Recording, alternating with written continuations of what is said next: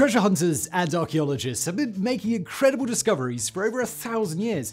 It's easy to think that there's nothing left to find, but the world is a big place and humans have lost a lot of stuff over the course of our existence. New discoveries are made every year, and today we'll be looking at 5 of the most incredible treasures found in recent years.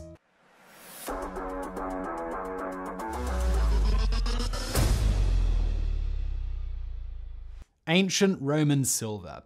Researchers from the Pamukkale University in Turkey were doing archaeological excavations of the ruins of Izanoi in September of 2019. Izanoi was an ancient Greek city located in what is now Turkey's Kütahya province. They were digging along the bank of a stream when they discovered a jug. This jug would go on to tell half of a story, leaving researchers to speculate about the other half. Inside the jug, they found 651 silver coins, including 439 ancient Roman coins and 212 ancient Greek coins. The dates on the coins range from 75 BC to 4 BC. The majority of the coins were minted in southern Italy, and the find is referred to as a coin album because it encompasses a range of dates and leaders. The Roman coins feature several different figures, including Caesar, Brutus, Augustus, and Mark Antony. These faces are depicted on the front, while on the back of the coins there's a variety of different stories, some from myth and some from history. Stories told on the coins could range from epic feats of Trojan heroism to a shameless celebration of the assassination of Julius Caesar. Despite having been buried in the ground for over 2,000 years, the coins remained in incredible condition, with the text and images all remaining legible. This led to the very obvious question of how the coins wound up there in the first place. Clearly, it was intentional. The jug was filled with silver and buried on the riverbank. It is suspected that this was done by a high-ranking military officer, someone that could have been paid well enough to have such a large stash of silver. That could also explain why the coins were never retrieved if that officer were to go on and die in battle. It does, however, leave one major unanswered question. Why? Why was the jug buried there in the first place? We don't have an answer to that yet, and while people are free to speculate, it is unlikely that we'll ever have a definitive answer to that question. We don't know why it was buried. All we know is that lead archaeologist Elif Ozer is happy to have found it, referring to it as the most special silver coin find of recent times. After cataloguing the collection of coins, the team of archaeologists sent it to the Museum of Anatolian Civilizations in Ankara to be put on display. Biblical purple dye. There is a lot of debate among historians over how much of the Bible's text is accurate. The Bible is a really long book, so we'll forgive you if you haven't read the whole thing. But there's a lot more in it than stories of creation and prophecies of Armageddon. Much of the Old Testament is framed as being a historical account of the Israelites over a roughly 1,500-year period. Two prominent figures in the Old Testament are King David and his son King Solomon. Not only were the tales of their exploits up for debate, but there was also a lot of debate over whether either of these kings even existed as historical figures. The discovery of the Tel Dan Stele in 1993 provided the strongest evidence at the time that King David was a real person and not meant as a metaphor or artistic license. In early 2021, a new discovery was found that was of incredible importance both for biblical scholars and historians alike. And without proper context, it sounds like the most mundane discovery imaginable. It was a piece of purple cloth buried in a slag heap in southern Israel. Fortunately, this cloth was discovered by researchers who knew not to overlook its importance. Radiocarbon dating of the fabric revealed it to be from approximately 1000 BC, corresponding to the time of David and Solomon. The Bible explicitly states that these two monarchs wore purple, a color which has long since been associated with royalty. And there's good reason for that as well. The purple dye was once more valuable than gold due to its rarity and the difficulty in producing it. Ancient purple dye was created by pulling snails out of their shells, extracting the mucus glands, and then exposing them to sunlight for a precise amount of time. It couldn't just be any snail either. There were only 3 species of snails whose glands would produce the appropriate color. It was a painstaking process, and it could take as many as 250,000 snails to produce a single ounce of purple dye. But the results were worth it. Not for the snails, of course, as they would be dead in the process, but it was worth it for the monarchy. The dye produced was a brilliant shade of royal purple, and even after 3,000 years, the fabric had not faded one bit. The existence of purple fabric in the appropriate region may only be circumstantial evidence of the monarch's reigns, but regardless of any biblical implications, it is still an incredible, one-of-a-kind discovery. According to Dr. Naima Sekenek of the Israel Antiquities Authority, quote, "This is the first piece of textile ever found from the time of David and Solomon that is dyed with the prestigious purple dye. This frayed piece of cloth is a major historical find, as it is the only purple textile that has ever been found that we can date back to the Iron Age. That's enough to make it absolutely priceless, even without the possible connection to biblical kings." Captain Every's treasure. Not all incredible treasures are found by professional archaeologists and treasure hunters. While the treasure found by amateur historian and metal detectorist Jim Bailey may not have been as massive in scale as some of the other treasures on this list, the incredible part was the light it shed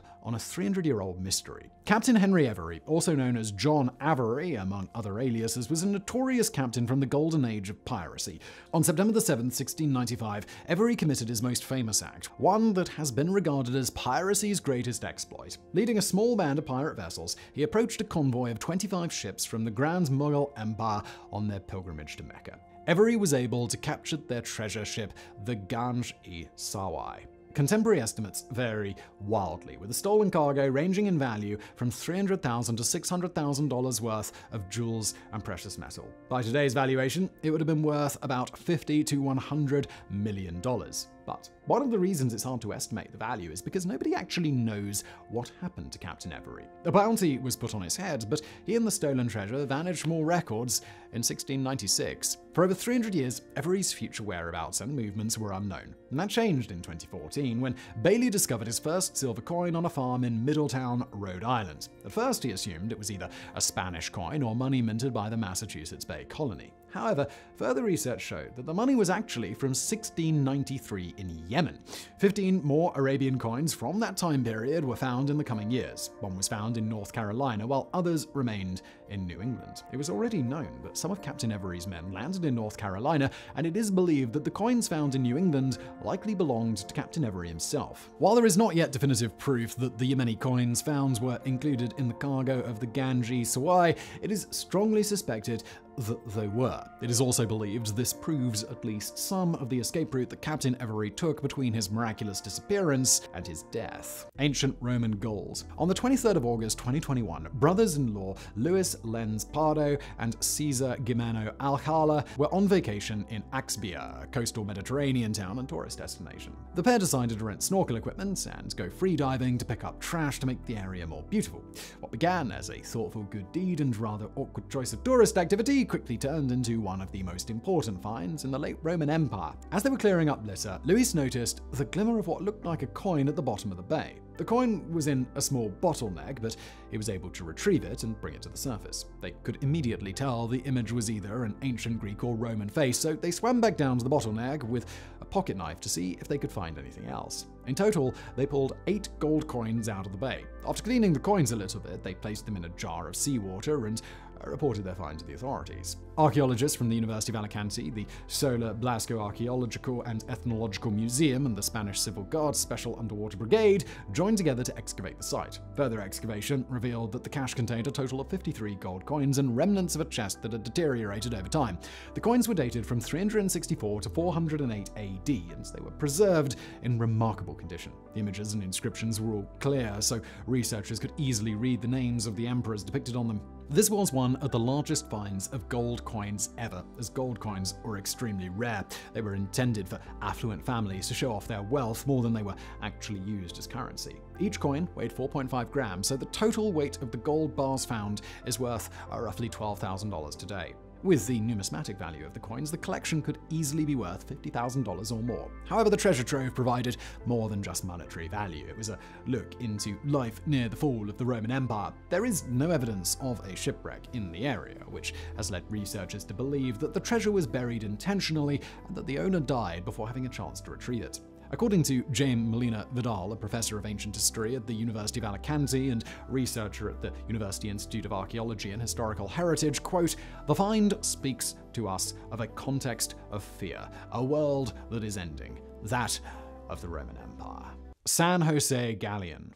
The San Jose was a 64-gun galleon that was part of the Spanish Armada. The ship originally launched in 1698 as part of the Spanish treasure fleet during the War of Spanish Succession. Its final voyage was in 1708 when it sailed alongside 3 Spanish warships and 14 merchant vessels from Panama to Colombia. On June 8, 1708, the San Jose and its fleet encountered a British fleet led by the Isla de Barrio off the coast of Colombia. The battle was a complete rout, with only 14 injured or killed on the side of the British compared to over 1,200 on the side of the Spanish. It may not have been such a one-sided battle were it not for a very strange turn of events. The San Jose was approaching one of the British ships. They had 600 men and clearly intended to board the British ship. The San Jose closed within 60 meters of the enemy ship before suddenly exploding.